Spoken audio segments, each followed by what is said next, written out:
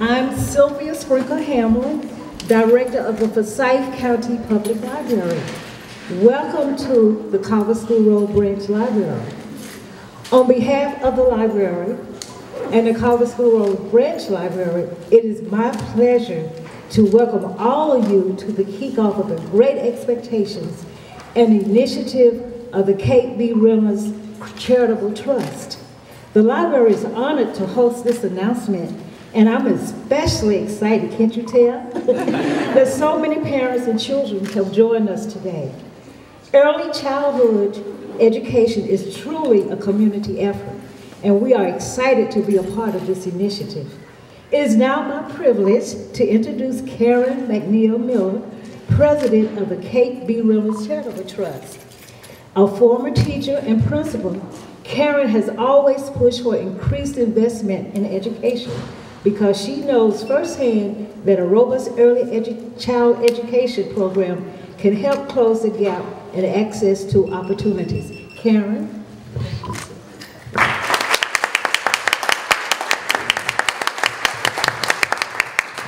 Good morning.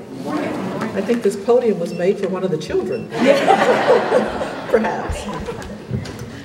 So thank you, Sylvia, for that warm welcome. And for those of you who have not been to this library before, isn't it gorgeous? Yes. It is just one of many gorgeous libraries in Forsyth County. So I was talking with someone earlier, if you have not been to every library, you should do a library tour, and because you would certainly enjoy it. So today we do want to kick off Great Expectations. And this is a $30 to $40 million effort that the Kate B. Reynolds Charitable Trust is beginning as an investment to prepare our youngest residents for lifetime success. The mission of the Kate B. Reynolds Charitable Trust is now and always has been to improve the quality of life and quality of health for financially needy North Carolinians.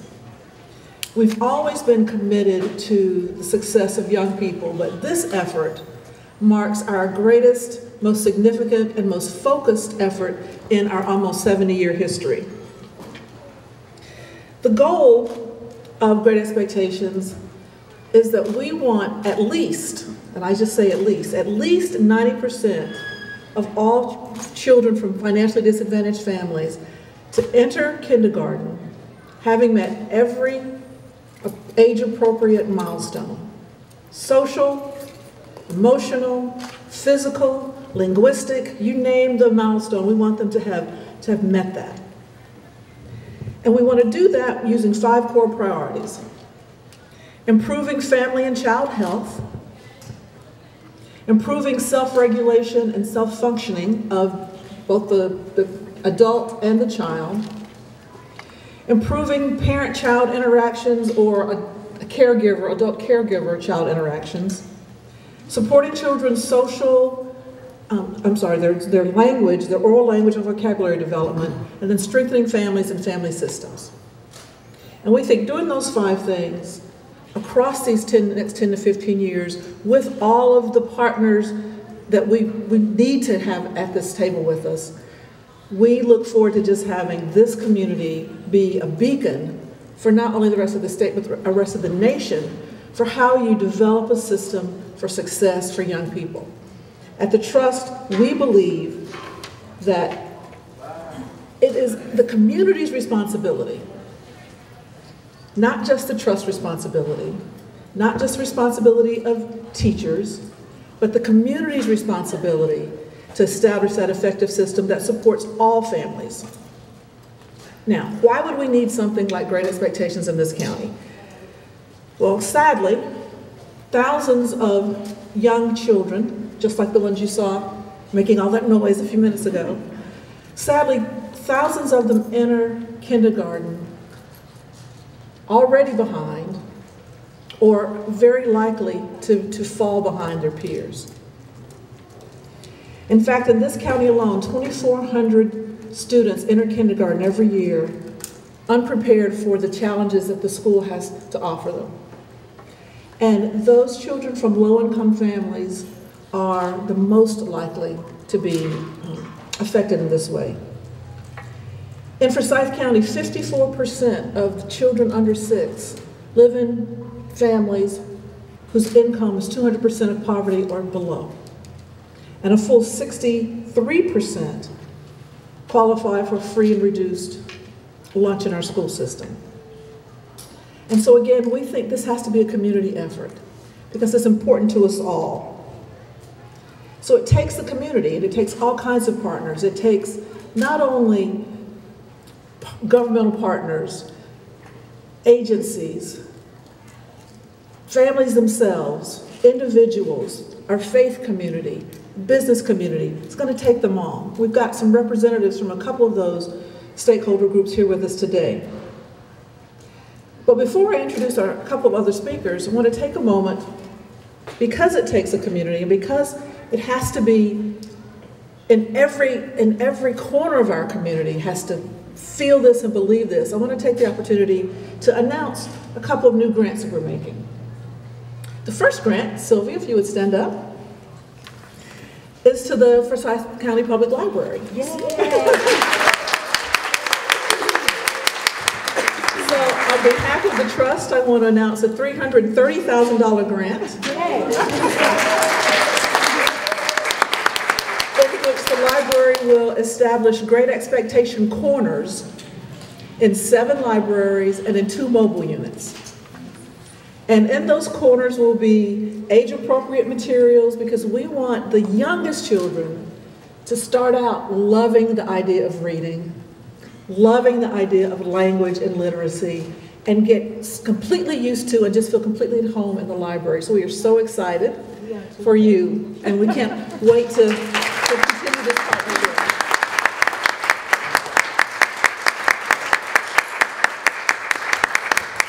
In addition, I'd like to announce a grant to the Winston-Salem-Forsyth County Public Schools. I know we've got some school system folks here somewhere. Oh, here we go.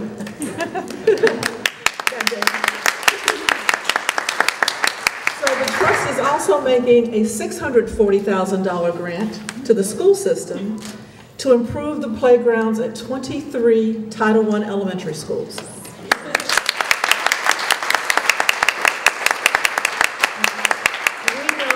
Exercise and kids and movement has benefits far beyond the physical.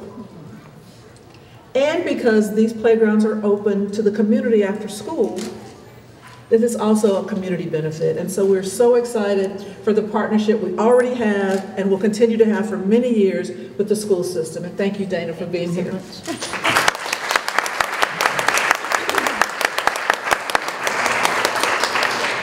In addition, we've made a grant to an organization called First Book. Do we have First Book representatives here? There she is in the back.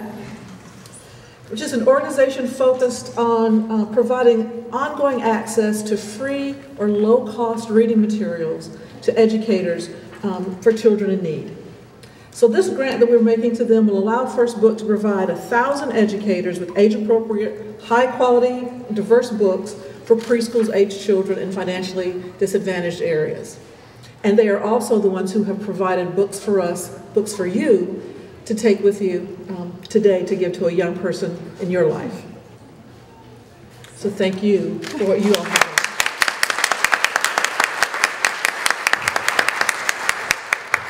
So 2 people here also joined to share with you about the importance of this work. First is Keisha Lucas. Keisha is a nurse with Nurse Family Partnership.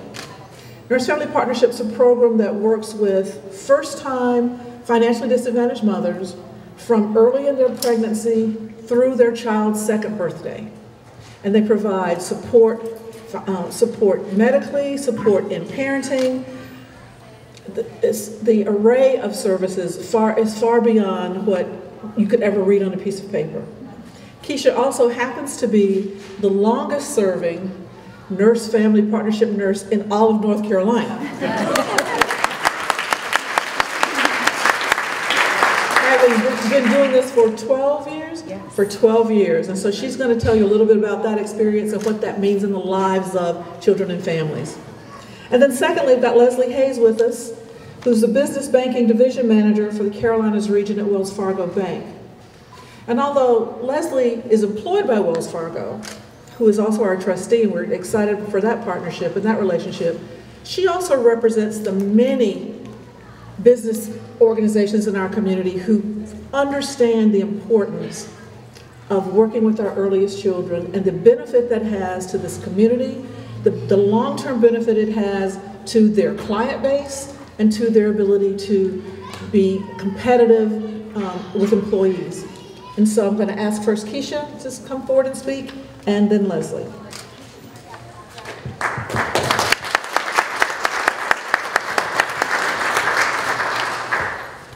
Thank you so much, Karen, for those kind words. I just want to start off by saying that I did have a client that was going to come and speak first today. And unfortunately, because of a family emergency with her mom, she was not able to come and speak. So I decided I would step up and speak on her behalf. First of all, I would like to say, like Karen had mentioned, I've been doing this job now for several years, and I absolutely love working with my moms and my babies. I developed this passion for wanting to help the vulnerable first-time moms because I was also a young, low-income, first-time mother. So I knew that I wanted to one day be able to inspire young women. Nurse Family Partnership is great for the community because this program does serve vulnerable first-time parents. The program allows nurses to deliver the support moms need during pregnancy to become knowledgeable and responsible parents. The relationship between the nurse and her client is very strong. It grows as time is spent with each other during the 2.5 years that she is in the program.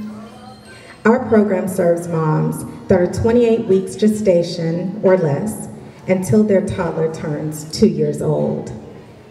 Through extensive research conducted over more than 37 years, Nurse Family Partnership has a proven level of effectiveness. There are 3 goals that the Nurse Family Partnership delivers. The first goal is to improve pregnancy outcomes. During our home visits, we bring lessons that are interactive and informative to our clients. We give suggestions for having a healthy baby. For example, if a client smokes, we discuss the effects that it has on her developing baby, her health, and ways to help her decrease or abstain from smoking. We also discuss the importance of breastfeeding, common discomforts of pregnancy, SIDS, shaken baby syndrome, and preparing for labor and delivery.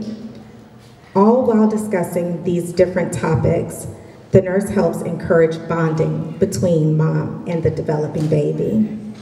Mothers are encouraged to read to their baby during pregnancy and throughout the child's life.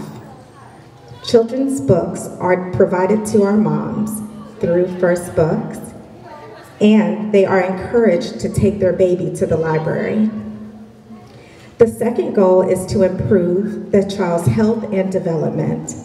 Moms are urged to take their child to their well-child appointments. We monitor the child's growth and their development by assessing the baby at every visit. During our visits, we discuss the importance of play to our moms. Moms are encouraged to say nursery rhymes and sing to their baby. We bring out doll babies to their home visits, and we get down on the floor and we actually have time where we play. And during this time, we are observing how they interact and play with their baby. The last goal is to increase economic self-sufficiency. Throughout the time that the client is enrolled in the program, we discuss goals. We encourage our moms to finish school, get employment, and any other goals that they have. We partner with local agencies and schools to help provide more resources for our clients. So as you have just heard, all of these outcomes contribute to preventing child abuse, reducing juvenile crime, and increasing school readiness. Thank you.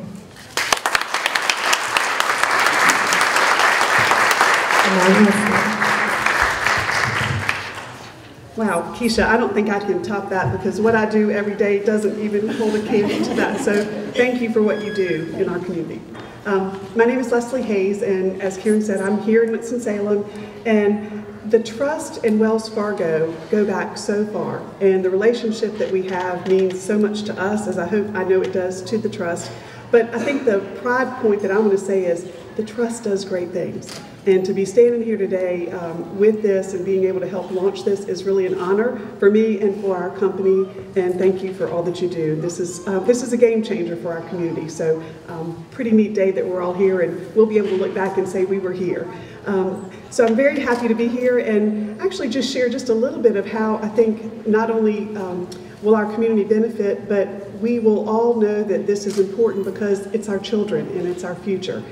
And at Wells Fargo, one of our key foundation goals is to help close the achievement gap in our education.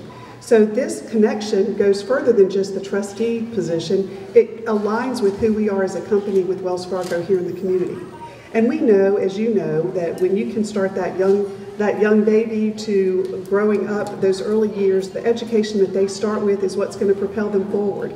And so not only is it a great thing for our community and our workforce when we go forward, but it's so important just for the health of our community as a whole. So partnering with, as a bank, partnering with agencies and nonprofits that do this kind of work, that's how we can all help. And I know other companies here in Winston-Salem have a big heart and a big connection to doing something that makes a difference. So as other companies learn about Great Expectations, Karen, this is one of those organizations and initiatives that I know people will want to jump together with to invest in to make this a community that will not only have the health of our community, but when our children are growing up healthy and strong and being able to be productive citizens, it's just such a win-win for all of us. So as representing the business community, I can stand here and say that this is a great thing, and we will all benefit and we will all participate.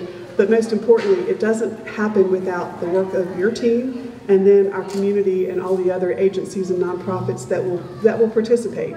So to be here today, to see this launch, we've all been hearing about it for a little while. We've known it's coming, and to see it actually happen today is quite a wonderful moment. So I'm thrilled to be a part of it and just look forward to how we can all grow together in the community to invest and to see this make a difference. And you can hear the little laughter outside. I know we're going to make a difference. So thank you, Karen, for all that you do and for everyone in this community. Thank you.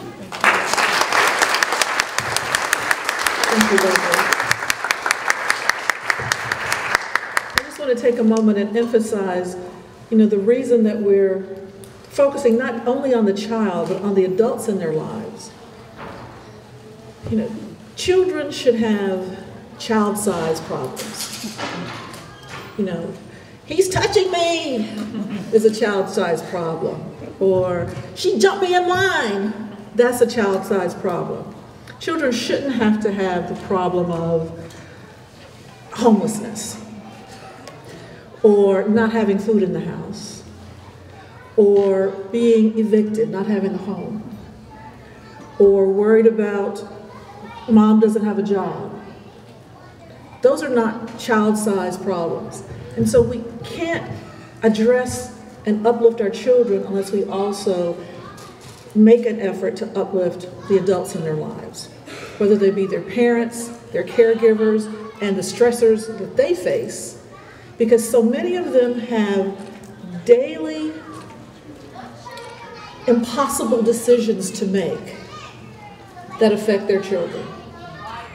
Do I go to work and leave my sick 8-year-old at home by herself? Or do I stay at home with my child and miss a day's pay?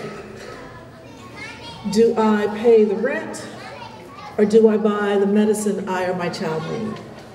And so also, to the extent that we can help parents and families improve themselves, to the extent that they reach the success that they define as successful, that also then automatically transfers to the child.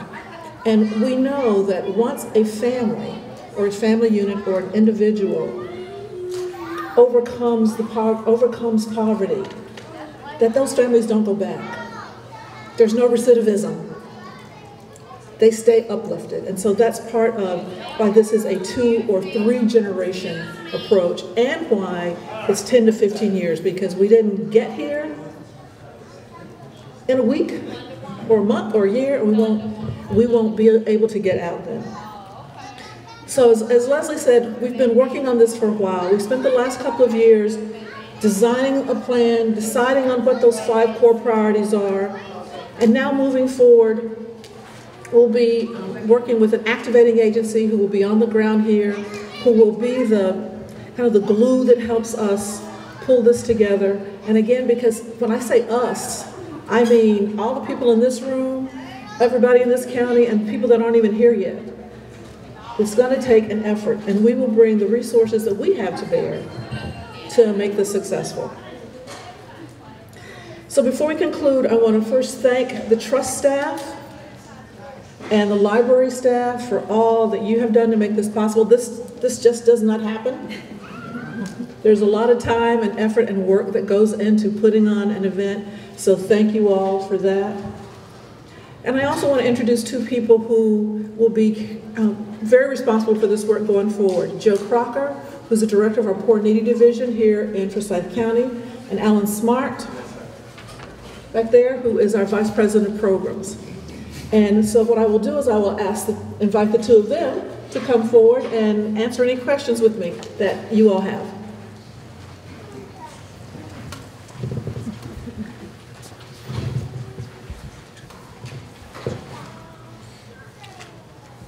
You did a good job, Karen. No questions?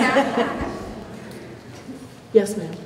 You say the community and everyone is supposed to pitch in and help.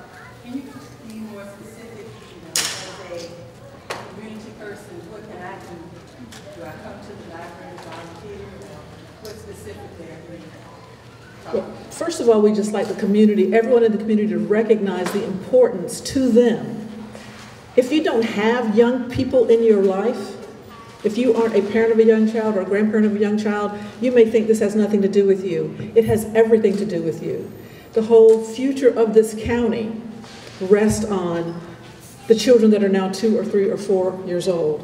And we have to prepare them as best as possible to contribute in this community. And so just the understanding of all community members, the importance to their lives and their future is part of the message. And then I don't even know if I can list all the things that people could individually do.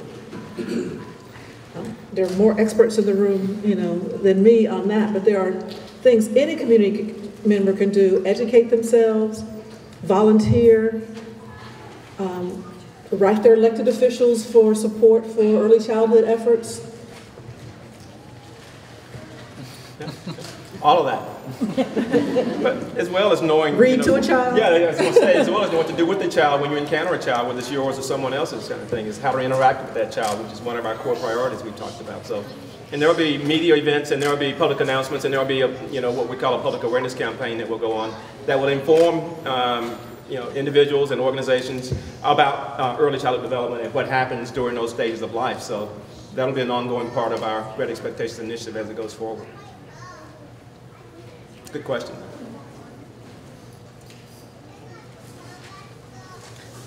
Yes, ma'am. Another component of it, because I had an opportunity to do it, work with the child,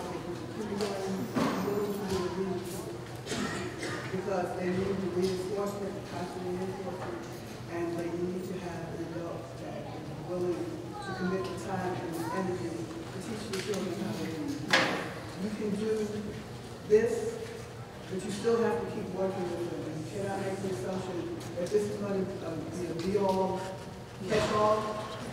They need adults to come to the school and to teach the children how to read. So I think part of what you're saying is every child needs many adults, many active, participating, engaged adults in their lives, whether it's the lady that sits beside them at church, or the school bus driver, or mom, daddy, auntie, whoever, everybody. Anytime you're interacting with a child, you're teaching them something.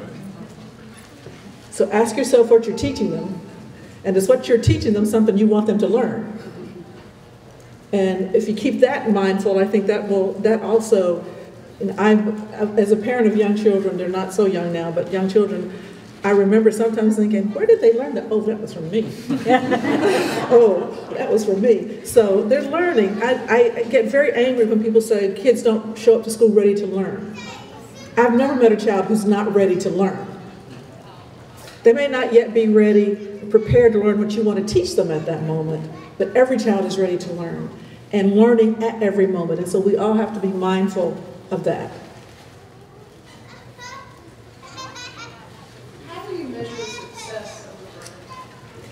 We'll be measuring the success through a lot of methods. There are known assessments that pediatricians use, that child care workers use, that the school system uses to measure the developmental progress of children. We'll be using those as a starter and then measuring as hopefully they increase over the years.